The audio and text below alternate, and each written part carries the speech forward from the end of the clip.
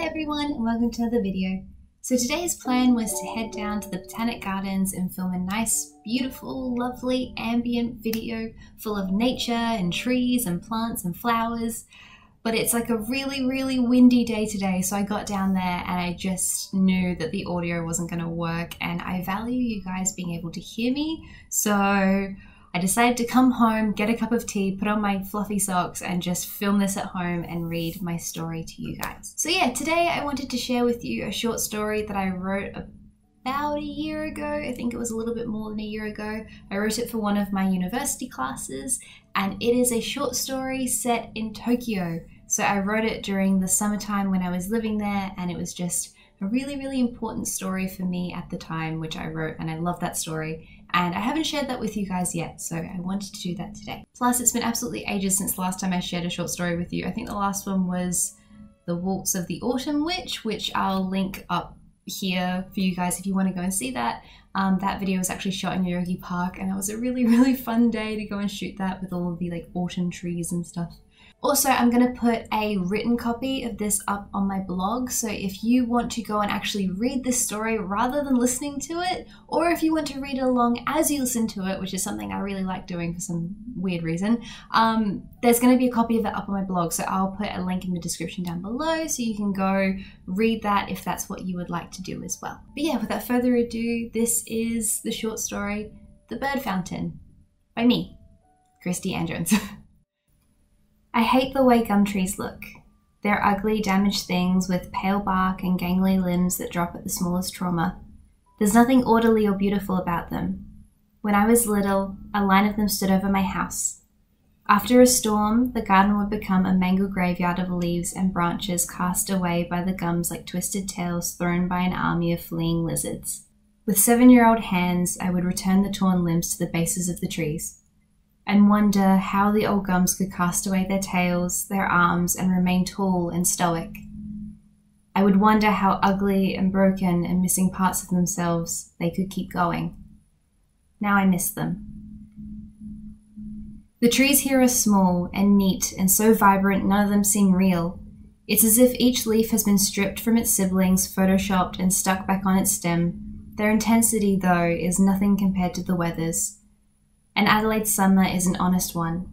Enormous, empty blue sky above, burnt skin, aloe vera oil, and heat so dry and thin you could suck it all up in one go. But here, in Tokyo, the summer is one of steel skies, thunderstorms, air thick and sticky. It refuses to find its way into your lungs at all. The moment Dad and I step off the plane at Haneda Airport, the June humidity licks us up, swallows us into its womb, and begins the slow, relentless constriction. I feel it immediately. Dad doesn't. As we walk through the vestibule and into the airport, he's almost giddy with excitement. He props his iPad under his arm, puts his glasses on his head, and doesn't bother to contain the grin that's spread across his ruddy face. Beck broke up with me a week before graduation. Our housemates were out, and she sat cross-legged on our old couch watching a documentary about manatees. She loves manatees. I came into the living room holding 2 ties. Which one? I asked. The green one goes better with the shirt, but the yellow one is nicer. It took a moment before I realized she was crying. I moved back in with Dad that night, my parchment handed to me only a few hours before, laid on the coffee table while I carried boxes past it. Beck and I had dated since high school. Without her, everything became strange and lonely and uncomfortable. A month after, Dad's company finally offered him a transfer to their Tokyo office. I had been sitting at the kitchen table, sketching, when he came home. I heard it in his footsteps, a childlike excitement that I hadn't seen in him since at least before Mum left. In a hurried, happy barrage of words, he told me the news and then paused. "Andrew, why don't you come with me?" he said. "To Tokyo? I don't know." "You'll love it. It's a beautiful place and there's heaps of English teaching jobs for foreigners. Just for a year, Drew. How about it? You could get a working holiday visa and finally put that degree to use. It's only been a month. A month of you waiting around for nothing. What else have you got going on? It'll be fun." "Dad, I don't speak Japanese. Neither did I until I learned." He scuttled off to his bedroom and came back with 3 green textbooks. "There," he said, dropping them on the table next to me. I stared at him. When it happened, I didn't see him for almost 2 months. Nan had to come and look after the house. It was she who told me that Mum was gone, while Dad hid in his room. I used to pause at his door every now and then, listening, too scared to knock. When he emerged so many weeks later, he was thin and aged and holding a book about Japanese folklore that Auntie Val had bought him for Christmas. After that, time accelerated, and Nan moved back to Redmark. On Sunday mornings, I started to find him sitting at the table, coffee mug in his hand, reading glasses perched on his head, with those 3 green textbooks open in front of him. Now he stood there looking at me. It took weeks of coaxing. He made sushi for me 4 times. In spite of myself, I became excited. I agreed. I don't find a job despite Dad's enthusiasm. All of the English teaching positions require proper experience or Japanese language proficiency. I have neither. I apply to all of them anyway and hear nothing. It's the wrong time of year, Dad says, and then changes the subject. He doesn't mind that I can't find a job. He's happy. He talks and talks about his workers, Yuta and Honoka, and his bosses and his meetings. He forgets to ask about my day. I don't mind. I let him keep talking as I chew my rice and silently miss the softness of McCain's oven fries. The house Dad picked is old. We could have had a nicer one, but he wanted something authentic. The location is great. There's a convenience store 1 street over, and Yoyogi Park is only a 15-minute walk away. But the house itself is creepy. When we open the front door and the musky scent of dust and mold envelops us, Dad is delighted. He finds the cobwebs and creaking stairs endearing. When I almost step on a centipede in the bathtub, he grins and says, "Ah, a mukare. Lucky you didn't hurt him, Drew. Little fella's supposed to be poisonous." Dad goes to work every day and I clean. There's nothing else to do. I've applied for every job I can. On cooler days, I visit the temples, the shopping streets, and the parks listed on the tourist sites. I pick out my fortune at Sensoji. It tells me I'm lucky. But when I'm home, I can't escape the eeriness. It's like there's something living in between the door hinges and underneath the floorboards. So I scrub the floors, dust the shoji screens, and open all the windows. There's a radio on the sill. I click it on. The presenter speaks in crackly Japanese and then a pop song plays. I click it off. I listen to silence as I wash the cupboards and arrange the food shopping by height and expiration date. I light the incense Dad brought from home. The house still smells. I grab my laptop from upstairs and go and sit on the couch. There are no new teaching jobs. I refresh the webpage over and over. In the garden, there is a bird fountain. It's a strange little thing, an angel holding a bowl full of murky water for the crows to drink and waggle their tails in. It's exactly the same as the bird fountain that used to sit underneath the gum trees at home. Whenever I walk past the windows at the back of the house, I look out to it. It sits under the maple tree, water spurting from the center and throwing ripples to the edges, collecting leaves like owls used to collect gum nuts. There's something sinister to it, almost like the angel is watching me as I clean and cook and learn Japanese and sketch and refresh the job pages over and over. It takes me weeks, but I realize it looks like my mother. "Drew, where are the cornflakes?" "The supermarket didn't have cornflakes, only this weird granola." "Oh well, can you pass the weird granola?" "Sure." "Are you making any headway in your Japanese?" "Kind of." "Met any friends? You went to Harajuku yesterday, right?" "Last week." "Surely you spoke to someone." "I don't think saying thank you to the guy at 7-Eleven counts." "You should make friends, Andrew. Enjoy your time here. Life is a merry-go-round, you know. Always getting faster. Blink twice and you'll miss it." It's August. As I open the sliding door, the only thing I can hear is the cicadas singing and chirping in their coarse little orchestra. I sit down on the back porch and open my sketchbook. The sky is grey again. It's hot too. No sooner do I step outside than I begin sweating. Wetness trickles down my face, pools in my armpits, and soaks through my shirt. I sketch the garden, checking and rechecking the details. I pencil the maple, the fountain, the gecko tail lying on the porch, the square pavers placed carefully between tufty weeds and flowers, and the wooden fence encasing it all. A murder sits atop the wood. The crows gallop along and flutter to the fountain. They giggle in their coy but curt way. Somewhere beyond, an ambulance cries and offends the cicadas. They sing louder, trying to obscure it. I take special care as I sketch the fountain. The paper is rough and creased from erasing the little face so many times. I hook the pencil around the nose, scratch in the eyelids, the chin, and softly shade the shadows on the back of the angel's neck. Against the sliding door, my head rests. The sun is warm on my arms and my face, and I watch the crows bouncing between the posts, circling the angel on the fountain and playing in the water. I wonder if they know how ephemeral this moment is. One day, these crows will be dead, and I will be old, and there is not a thing I nor they can do to slow down the process. I stare at the bird fountain, the angel, and wish that I could remember my mother's face. The sun sets on the humid day as I sit there, uncomfortable, watching each moment turn into the past. I dream about Beck still. Her hair is mousy brown and she has a chickenpox scar on her left cheek and she's smiling. She's not beautiful, her eyebrows are too close together and the skin around her fingernails is always cracked, but she's dozing and her hips are soft and her hands are on my chest and I feel like I'm home and then I wake. I'm drenched in sweat and she's somewhere 8,000 kilometers away, fast asleep. I sleep and wake and sleep and wake and sleep and wake and wonder why I've chosen this limbo. A manatee sits cross-legged on our couch. Our housemates are at my graduation ceremony, but I am not.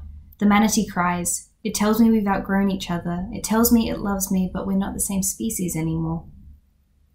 Also, says the manatee, there's a job waiting somewhere behind this haze, somewhere back in Adelaide. I'm biding time here, it says. I'm standing still, I'm waiting, go home, it says. A real world exists. I blink twice, the manatee is gone.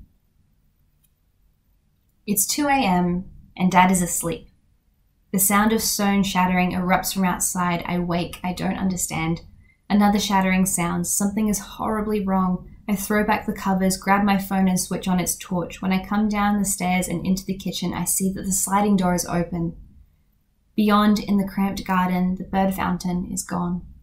I wake Dad, I tell him, he asks, "What bird fountain?" The radio is on and I stand in the kitchen. Since the bird fountain left, I haven't liked the sound of this house. Pop music plays. The windows are wide open and the cicadas shriek. Our neighbors bought a puppy. The woman next door, Hisaye, named the creature Natsuki. She's sweet and she yaps constantly. When I pass her in the street, Hisaye apologizes in English for the puppy's noisiness. I don't mind, I say, scratching Natsuki's ears. She just wants to be heard. Natsuki barks now. Her yapping makes the house more homely. For dinner, Dad has requested gyudon. I take his favorite cookbook from the shelf and prop it up between the wall and a box of tea and cook. The scent of ginger, garlic, soy sauce, and dashi fills the kitchen. The rice cooker beeps. I finish. I refresh the jobs page. I check the price of airplane tickets back to Adelaide. It's 9:15 and Dad still isn't home. There are no messages from him. He's hardly a meticulous person, but he's rarely late. I call him. No answer. I wait in the kitchen, a tiny glob of worry dancing to the beat of the crackly pop music. I wrap up the food in cling wrap and do the dishes. By 11 o'clock, he still isn't home and I eat slowly. My hands wobble. I give up on chopsticks. I grab a fork. The trains are probably congested. He'll open the door at any moment and apologize for being late. He lost his wallet and had to go to the police station to report it, or he went out for drinks with Yuta and Honoka and forgot to tell me. Something like that. At midnight, I sit in the living room. I open the green textbooks and stare at the words and the kanji on the pages. I learn nothing. I try not to think about Dad's closed bedroom door and how I used to wish over and over that I could pause everything just before it shut. I used to wish that I could grab time by the tail and pin it down and force it to stay with us and be happy. It'll be 1 a.m. soon and the trains will stop running. Then he'll have to walk or get a hotel. I call him again. At 4 a.m., I fall asleep, still waiting. It's been weeks. The police haven't called. The missing persons report to the Department of Foreign Affairs has turned up nothing. I walk home from the supermarket with bags of instant noodles and microwave spaghetti. As I turn onto my street, I see Natsuki, the puppy from next door. She's trotting along, totally alone. I'm about to call her name when she begins to morph and change. Natsuki's fur turns dark, darker than the shadows around her, and she grows enormous. The huge creature turns to me, standing on 2 legs. I freeze. It tips back its head and laughs a cruel laugh before scampering into the nighttime. I don't sleep.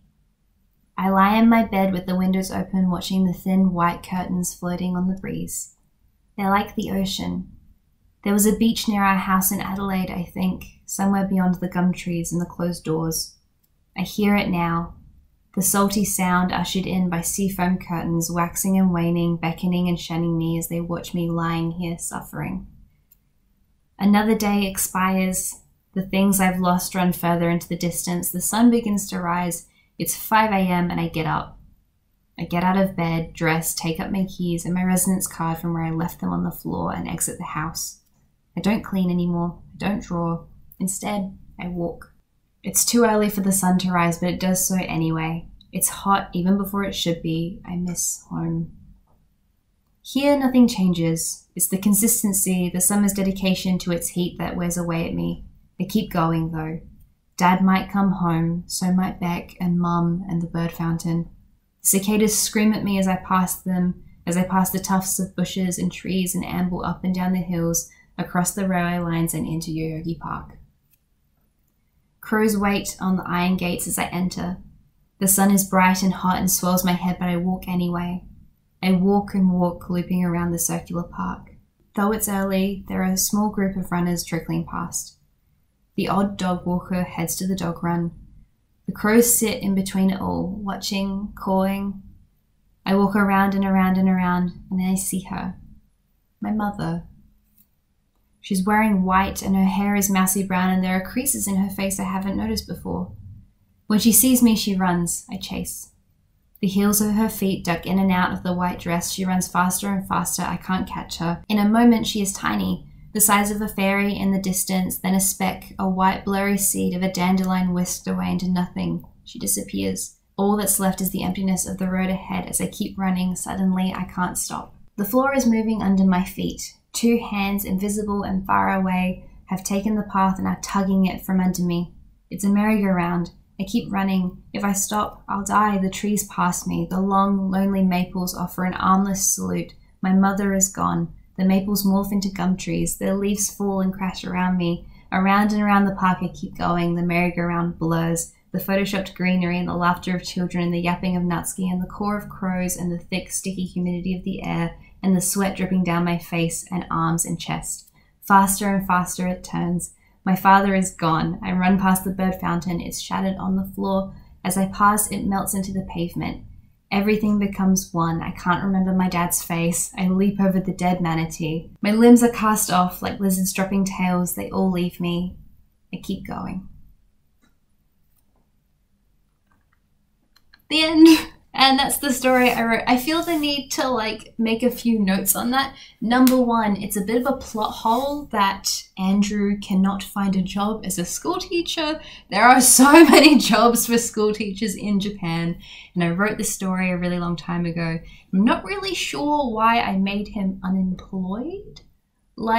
Even if you don't have a degree, it's still possible to get a really, really bad job as an English teacher. So that's just not entirely accurate, but aside from that, yeah, I like that story a lot. Yeah, I think the story is a little bit desolate. Obviously, Andrew doesn't love Tokyo as much as I love Tokyo.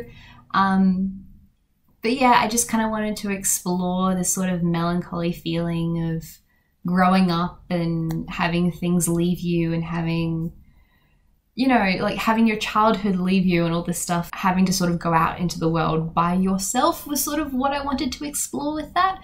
But yeah, I hope you guys enjoyed it. If you want to go back and read it, it'll be on my blog. I will link that in the description down below. Please let me know what you thought of it. I'd love to hear your feedback and opinions. I hope you enjoyed the video and have a lovely day. Bye-bye.